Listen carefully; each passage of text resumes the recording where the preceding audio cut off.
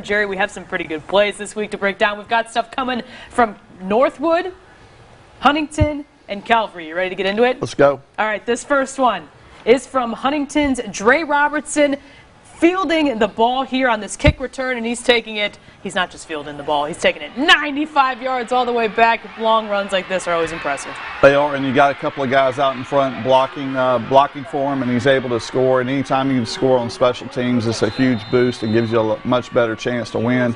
Unfortunately, it didn't happen for them. Minden had some guys to score a bunch of touchdowns tonight, but just a great job here with special teams and being able to follow the blocks into the end zone for the kickoff return for a touchdown. Showing off those wheels, definitely. All right, this next play is coming from Northwood. Luke Bogan here rolling out. He's going to connect with Patrick Marshall, but watch this right here. Makes some stops in his tracks and then spins the other way. Just a dirty, dirty move there.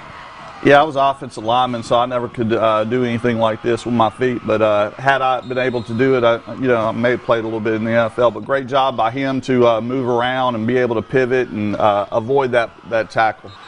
Definitely a fun one. And lastly, this is between Calvary and Haynesville tonight. Kobe Bird, he's going to pick up this fumble and take it all the way the other way for the score. All Cavs in this game tonight, but definitely a great play here. Yeah, huge win for Calvary in a hostile environment in Haynesville, and to be able to score on the defensive side of the ball is huge. I know Coach Ewan is going to like that anytime the defense can score, and it really is created by guys going in there trying to strip the ball, and the defensive coaches have drills for that every week and every day, and to be able to do that against a great Haynesville team really helps Calvary out, especially headed to the playoffs where they're going to contend for a state championship.